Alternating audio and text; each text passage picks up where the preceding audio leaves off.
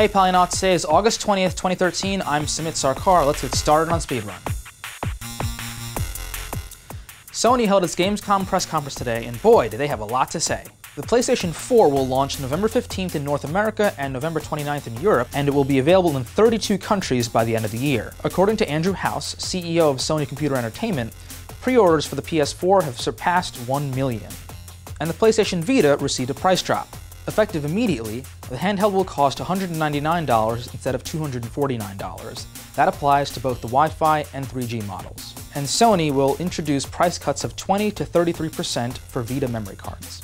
Sony also has a ton of games coming to its next-gen system.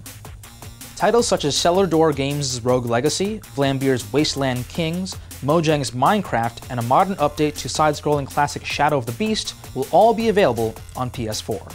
And that's only a handful of PS4 games and Vita games we can expect. Check out our story stream for all the games, and news from the Sony press conference. Not to be left out, Microsoft also had a few announcements of its own. The company finally detailed the initial phase of its Independent Developers at Xbox program. This includes developers applying for dev kits and registration. Microsoft also announced the launch lineup for Xbox One. 23 games are currently targeted for the console's still unspecified launch date. Check back later this week for our hands-on impressions of the Xbox One's lineup. You know that game 2K just released, The Bureau XCOM Declassified? Well, there's a crazy story about how it got where it is today. Chris Plante takes us deep inside the game's troubled past, which reaches back as far as 2006. Over 7 years, The Bureau saw at least 3 titles, 3 genres, 3 studios, and several reboots.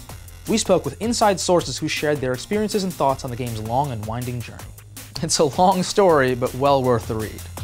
Whew, that's all for today, Polynauts. Thanks for watching, and be sure to keep up with all our Gamescom coverage in our story streams on the site.